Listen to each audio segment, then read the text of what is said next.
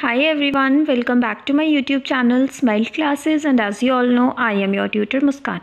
In today's video, we are going to see the differences between gram-positive bacteria and gram-negative bacteria.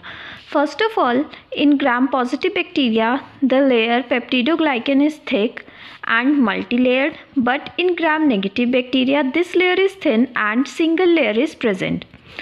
Then, gram-positive bacteria retain the crystal violet stain during staining, but gram-negative bacteria do not retain this crystal violet stain during staining. Next, when observed under microscope, gram-positive bacteria appear purple in color and gram-negative bacteria appear pink in color. Then, periplasmic space is absent in gram-positive bacteria, and in gram-negative bacteria this periplasmic space is present.